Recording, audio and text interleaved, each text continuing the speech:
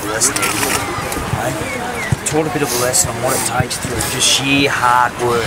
That's all that's happening at the moment, is they are willing to work a hell of a lot harder than what we are.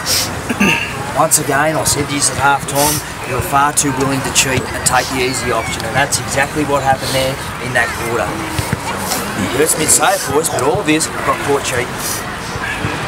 Absolutely cheating. You don't win finals trying to be a cheat, okay? You've got to be prepared to work hard at what the opposition is. Plain and simple. You've got to be prepared to gut run. We've got to be organised. At the moment, we look disorganised. You know, we spoke about Ogden at half time. Well, can I ask, who the f playing on him?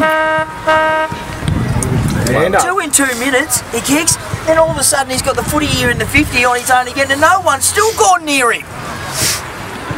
It's simple, boys. We've got 18 players. They've got 18 players on the ground. Everyone has a man. Alright? I don't care who you are. Everyone has a man.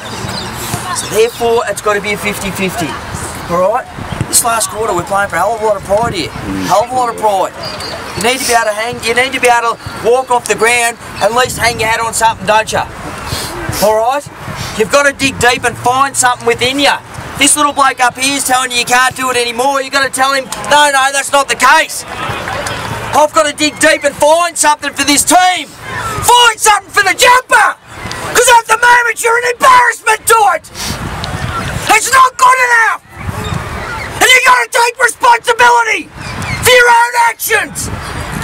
You can't come off this ground and finger point and blame somebody else, because the only person you've got to blame is yourself. We said at half time, as long as we could walk off this ground and hold our head high, and you knew that you had busted your ass for your teammate and given everything you could, you wouldn't have a what if in your head. But I reckon a few of you have got what ifs here at the moment. And all you can salvage in this last quarter is to make sure that you can take some good form into next week's game, and you can give me some good reason to make sure that you're playing in next week's game. Let's go, boys. Come on. Let's make sure we get organised. Let's break it down to a one-on-one contest, and all you need to do in this last quarter is make sure that you win the footy more than your direct opponent. Is that a simple enough instruction? All you've got to do is beat your direct opponent. If you do that, we win the quarter, we take pride. Come on. Let's do it. Come on, boys. Come on.